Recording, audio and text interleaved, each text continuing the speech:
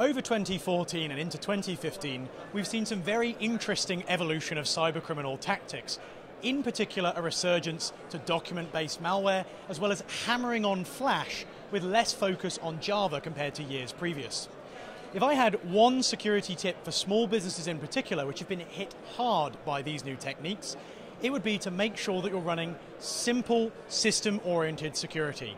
Lots of people have lots and lots of controls sitting there on the shelf and have no idea how to use them, manage them, and often don't actually get effective use of those security controls, depending entirely on the likes of antivirus.